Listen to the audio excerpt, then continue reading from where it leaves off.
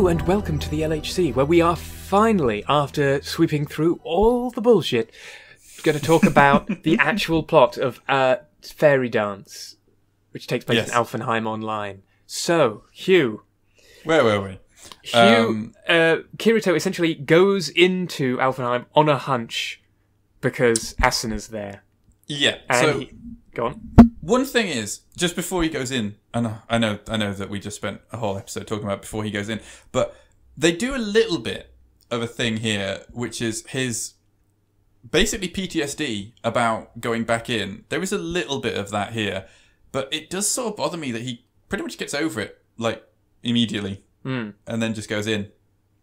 I mean, it's just, there's like one scene of him sort of looking at it like he's a bit worried and breathing heavily, but I don't know, I think it's just a bit, you'd expect most people who were trapped in Sword Art to never put the helmet on again, and I do feel like there's a bit of PTSD stuff, but I do think it was a missed opportunity to not go into that a lot more.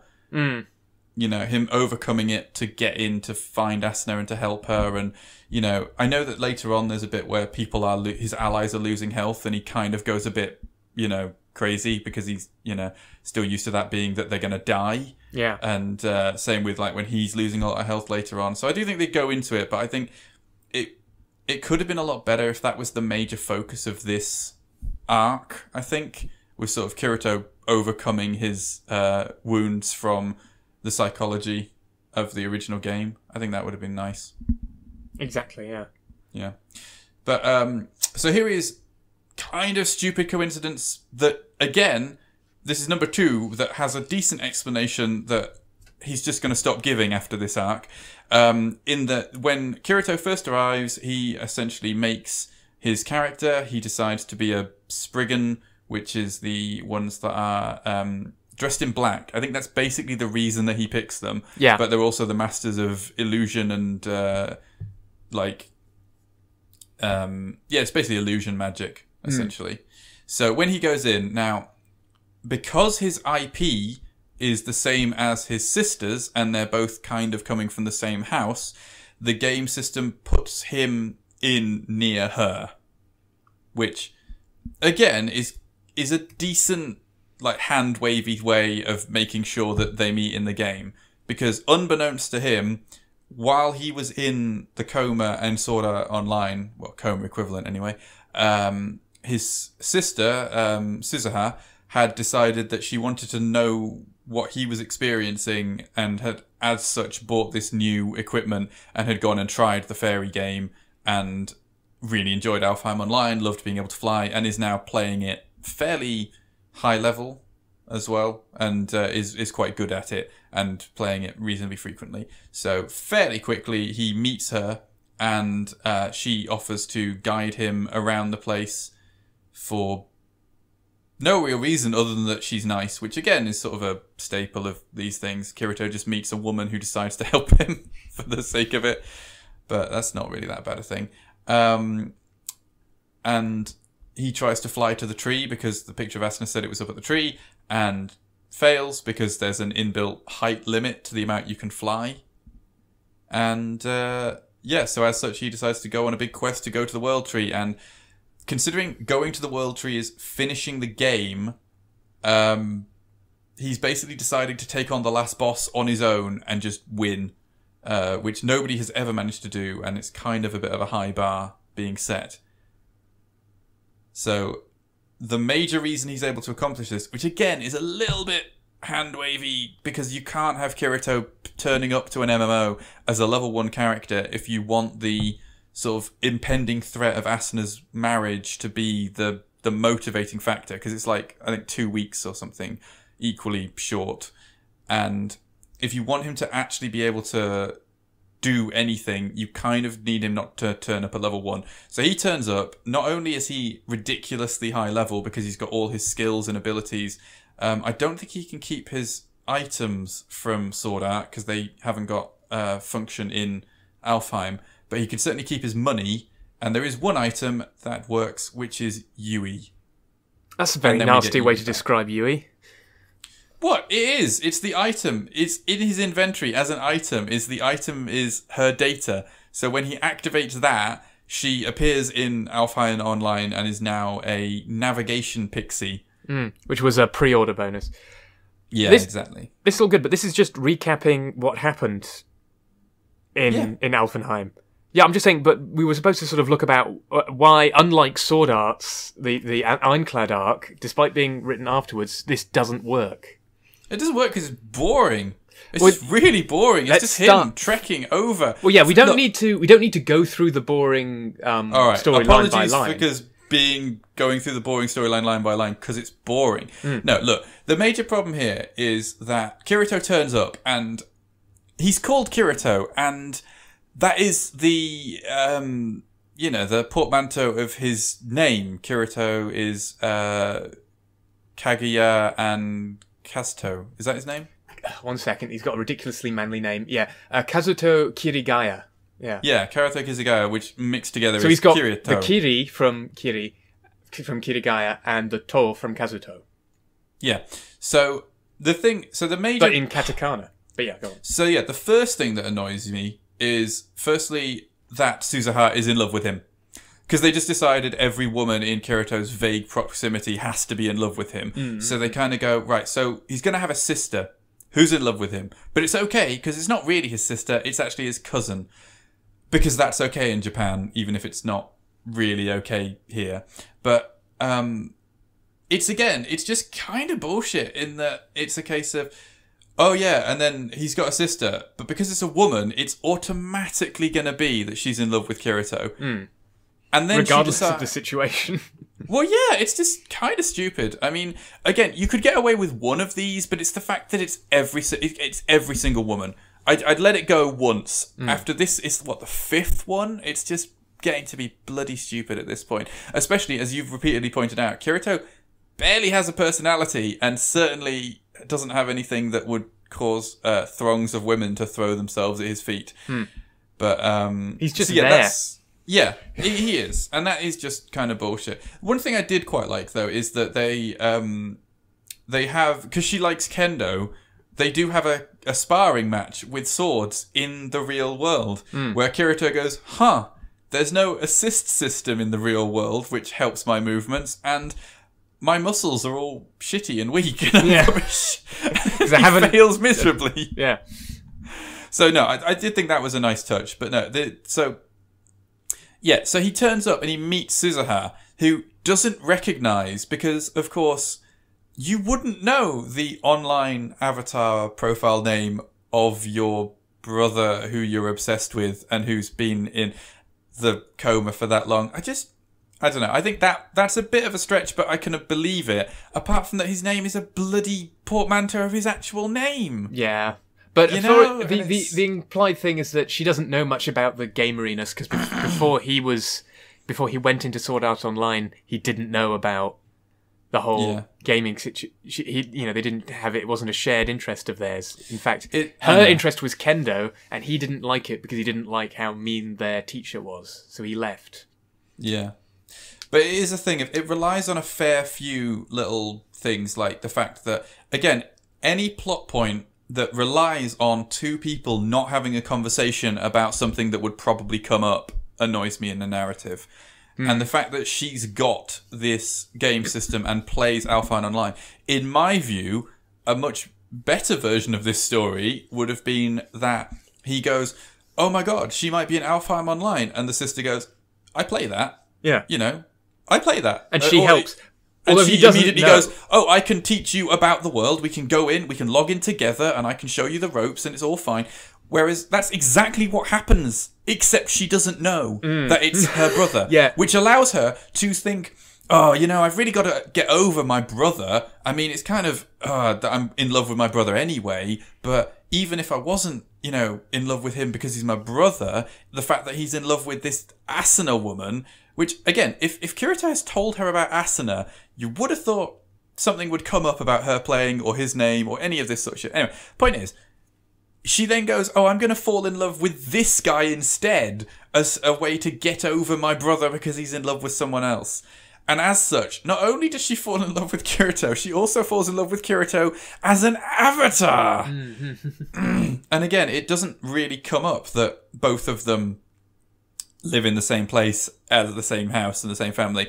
And it's that, like I say, any plot that requires two characters never to have a conversation about a certain thing just annoys me, because I remember a friend of mine saying this. It's like, if the plot point could be solved by people just talking like adults, it's not it's not good tension. It's not a good conflict. What's the conflict? We don't talk to each other. That's a dumb conflict. Yeah. I mean, if, as well, they're doing this big long journey, it takes in-game hours of like 2 or 3 days where they're pretty much doing nothing but playing the game. You'd pass the time by talking, and I know you'd originally start off talking about, like, oh, how does the game work? How do you fly? What's the situation with this? What's your quest? But at any point, the character of Kirito says, oh, I've got to rescue Asuna.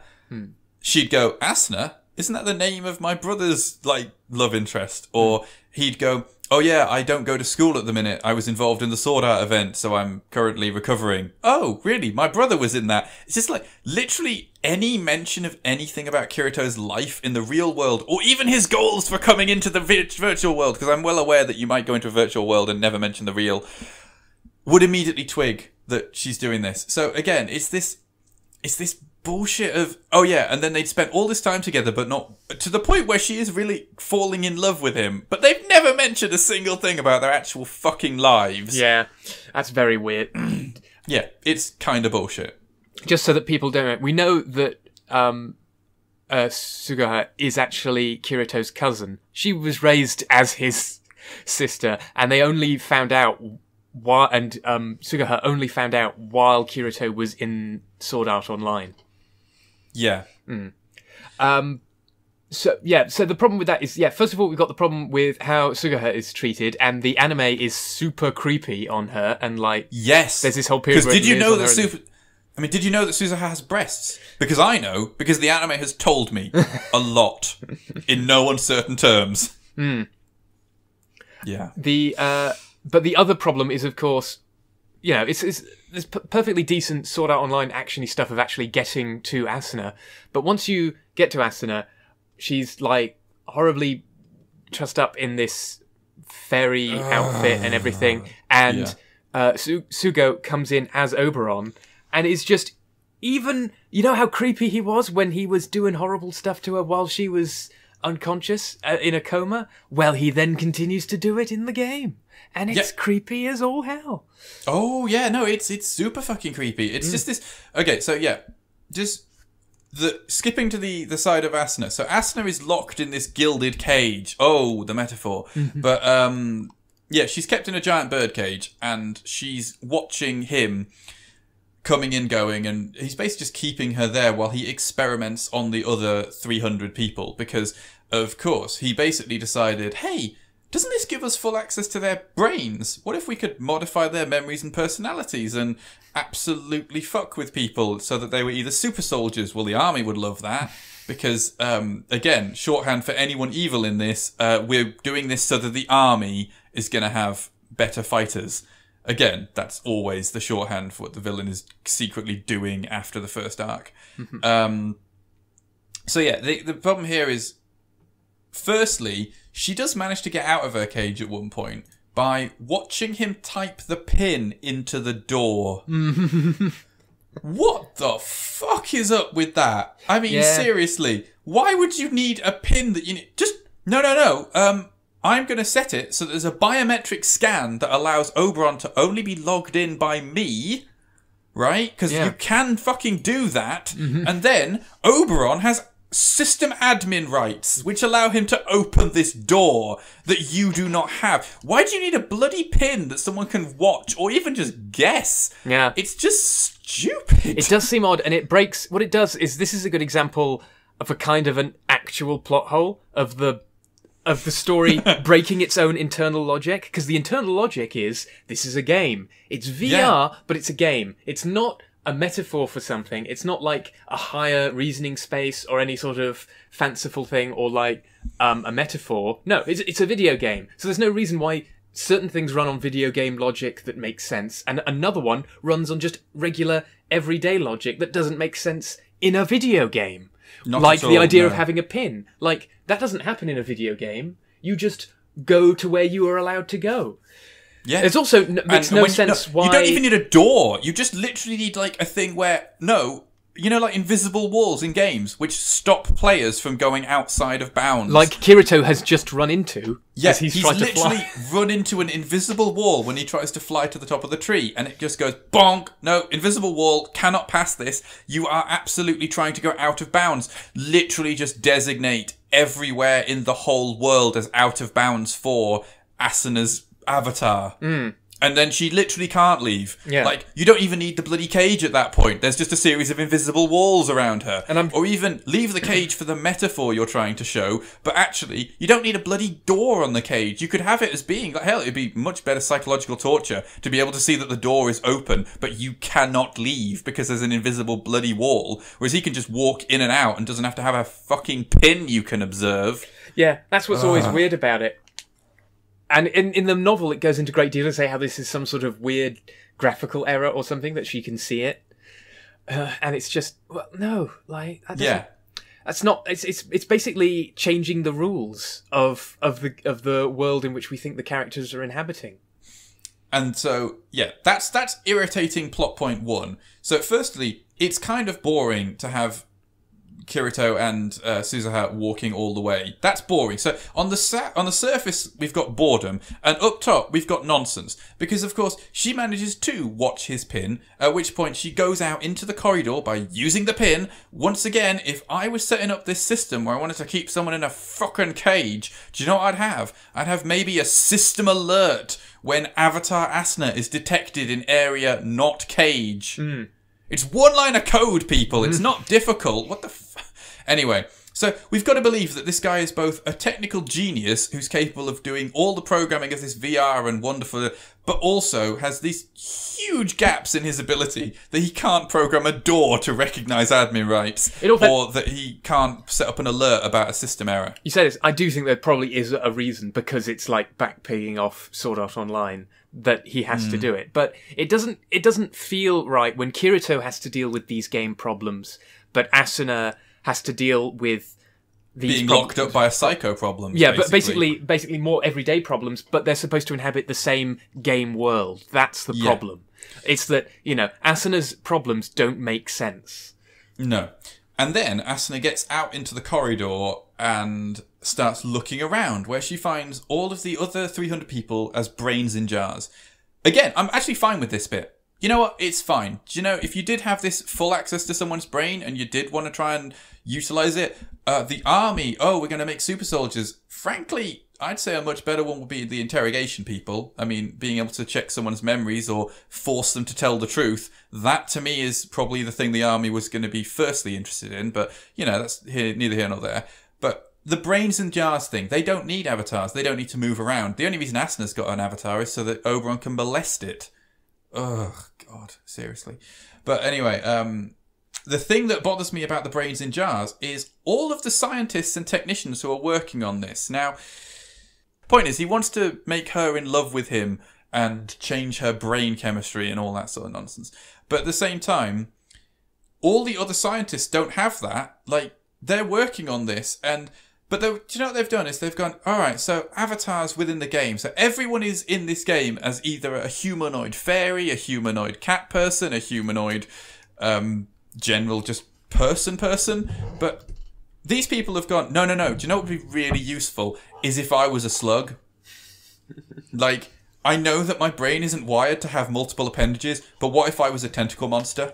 As long as he was a male tentacle monster, apparently that's all right. Exactly. It's just, I'm sorry, this system can't handle that I've got genitals not pertaining to my outside body. But do you know what it can handle? Is it can handle that I'm made of ooze and a tentacle monster. Yeah. That's fine. Again, another example of the thing that I hate about the logic of how you have an avatar in Sword Art. But also, I think it's kind of stupid that they're even in avatars in Sword Art, in Alfheim anyway, doing this, because there's not a reason to. If you're going to be doing all the programming stuff, it doesn't really ever give an in-world reason why the scientists who are working on this have to be logged in to do it. But, fine, they log in. But do you know what? If I was asked to go and do my job in a VR system, I'd probably want some sort of interface that was very similar to the one I was using so far, and not being a tentacle monster, because I just think the sheer, learning curve of having to learn how to be a tentacle monster would probably slow down your ability to work. That's true, because I can understand working in a VR environment if you were a programmer for this sort of thing, especially if you want to keep it kind of secret. There can be like a way of having conversation, and other stuff about like how fiddly it could probably be to code on this thing, and you then don't have to worry about desk space and everything. But at the same time, I can see that. But I'm going to learn how to use a slug person body. I know. The slug person thing is, again, it's just quick shorthand for these guys are horrible, creepy, they must be evil. Look, they want to be tentacle monsters.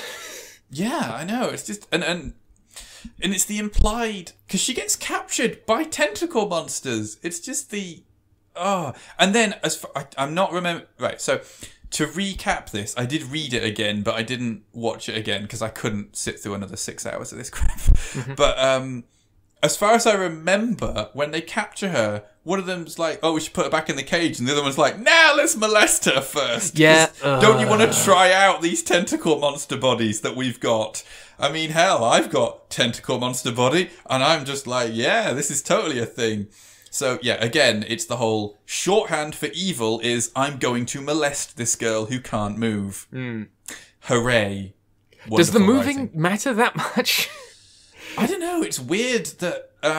you think it's it a takes thing away that all turns sense up? of agency. Well, yeah, no, I just think it's a bad thing regardless. But yeah, you are right. There is a frequency of people being restrained before they're being molested. Well, no, it's the thing of you can't move. I think it's partially because it always wants to have capable women and not particularly capable men. Like, if you look at it, it's always the people who are the molesters are always the people who aren't as good as the women they're actually assaulting. Mm-hmm. Because Asuna could kick the shit out of all of these people were she given a weapon and equal stats and rating and everything. And like, the guy had to paralyze her because both of them were better than he was in the first arc. Mm-hmm. And it's I think it's a way of disabling them and making them not unconscious, like they're aware of it, but it's a case of... dude, come on, don't get into it. No, alright, you said No, why. I was bringing you up on constantly making it sound like saying, oh, molest them while they're unable to move, as if that somehow makes regular molesting when they can move not as bad. That's what I was bringing you up on. I'm not saying it's not as bad. I was saying it's not as bad. I'm saying it's weirdly notable how they're always unable to move. Yeah, that's better. Thank you. Sorry, God. It's hard to talk about this crap without actually... Well, that's why I said don't go over it scene by scene. Pick the theme that you don't like, and let's discuss that. Well, I don't like the bloody slug people. Alright, but anyway, the thing is, right, so when she's managed to get out, we get to another kind of nonsense plot point, which is that there is a card, like a swipe card, that allows the admin rights. So rather than logging in and your avatar having admin rights, you've got a bloody swipe card which allows admin rights. This is the thing. This is where it goes weird, because in a computer simulation where it's a metaphor for stuff that's happening, like in Tron, right? Yeah. Like, Tron is a security program, and his data disk that like hits people is like a representation of him, in the computer, the security thing, quarantining or erasing bad programs, right? Yeah. That's what happens when they exist in the computer world. And it doesn't look like that from the perspective of a human looking at it. The human just sees a computer running. But from the perspective of Tron, it's a person throwing the disk. Absolutely. Yeah. But from the perspective of a person looking at Alfheim, exactly what's happening that you see is happening. It's happening, because It's not that is the whole point. It's a one-to-one representation of what's actually being seen by everyone. Mm. So yeah. Yeah, it makes no sense why in Alfenheim, which is an actual computer simulation, you'd give people key cards. Yeah, you wouldn't. You just give them access rights. Like, when I'm on a computer at a workplace and I'm asked, oh yeah, could you look at these files? Do you know what? There's different folders, and those folders have different access rights. And it isn't that I'm given the password to the folder, because that's not how things work. I am given access access rights to the folder so that I do not have to completely input a password every time. Because you know what passwords can be? Given to other people who are not allowed to actually look at these things. And the same way that key cards can be left out so that Asuna can steal them and then no one thinks to actually check whether she's got a key card or not. And the key cards are bloody stupid regardless, but then the fact that she can steal one and nobody notices as well, it can just go missing and no one goes, yeah, system, could you please locate the file? No one can do a function search of find the keycard, or even just, we've lost the keycard. System, please delete the keycard because I don't know where it is and generate another one. Exactly. You know, that basic like security system. Yeah. It's just, so the fact that she gets the keycard is bloody stupid. And then the fact that Yui, again, bloody Yui, and I hate the fact the whole plot hinges on her this time, manages to get to the cage and then she goes, oh, I can hear Yui shouting, and she's close enough. I should probably just, leap of faith, throw this keycard out the window, and it falls, and then Kirito manages to grab it. Yeah. Which, again, kind of complete bullshit, and it's just nonsense, and it really just... The problem with the second series is, even if it was fun and interesting, and actually had some decent... I don't know, combat or something like that, you might forgive plot holes, but plot holes in something that's also boring and also just constantly annoying you with its stupid nonsense such as slow people, just you get a lot less forgiving of it, I would say. Yeah. But I would say, yeah. So that was Alphenheim. No, that's from Asuna's perspective, yeah. Yeah. But the other major problem with this is that, so it's not the story of Kirito and Suzuha going from A to B, and then you have the finale where they get to the World Tree. No, on the way, you have all the bloody world politics of, oh yeah, secretly, there's a guy in that organization who's a spy for that organization, because that makes sense in a world where you can't defect because you're locked into factions. Yeah, it's just at character creation. Yeah, you're locked into factions of character creation, and, you know, maybe I think there's something like, in the future, they plan to introduce a patch where you can defect and change characters and transfer your levels, but keep your stuff, and that's why this guy does it, because he wants to get in with this other team early, but without official that's going to happen or that ability, it's still stupid to have, like, this traitor. But also there's this whole, like, Kirito goes and helps out at a summit between these other two factions, and it's all big and political and has absolutely no weighting, because what we're aware of, the threat and the stakes that we are given, is that Kirito's love interest, Asuna, is going to be married to this guy who is a horrific person, who is definitely going to do horrible things to her, and that's bad. We want to stop that, and we want to stop that by finding her in this world and freeing her. And do you know what nobody cares about is who is currently head of the league tables in this game.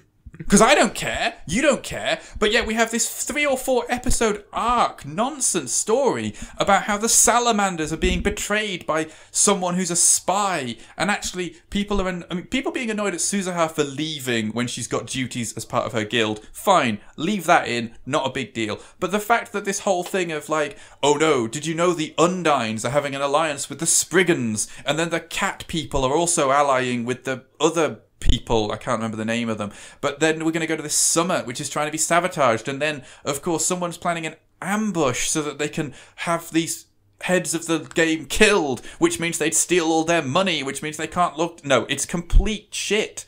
There's no reason that we care. I mean, they try and make us care by saying, yes, but these people are going to help launch an assault on the World Tree, and then that's going to be what saves Asuna. But it's not.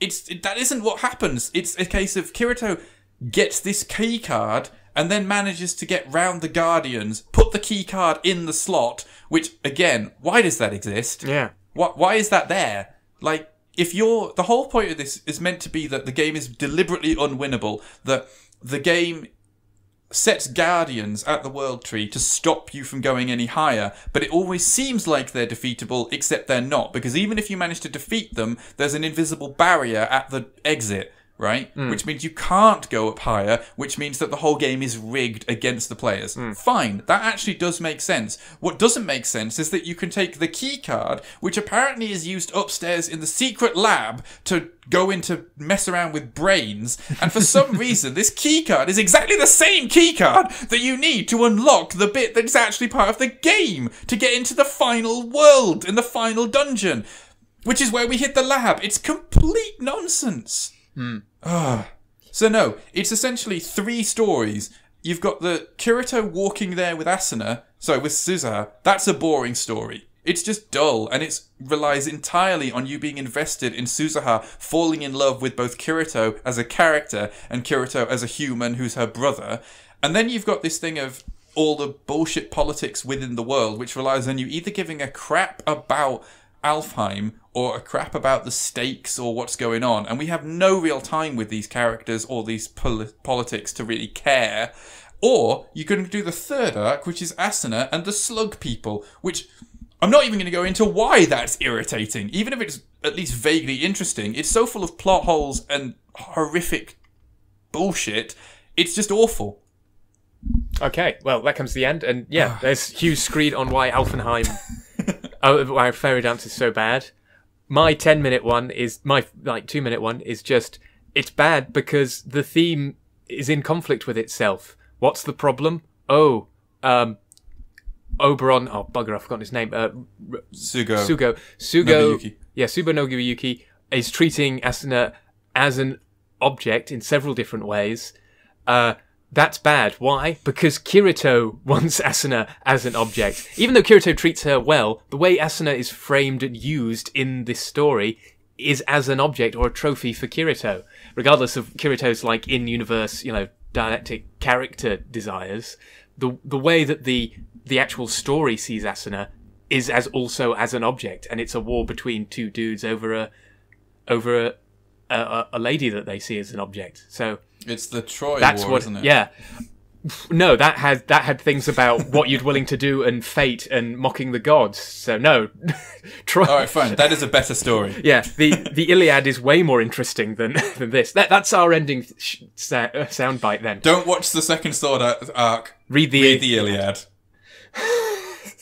Bye.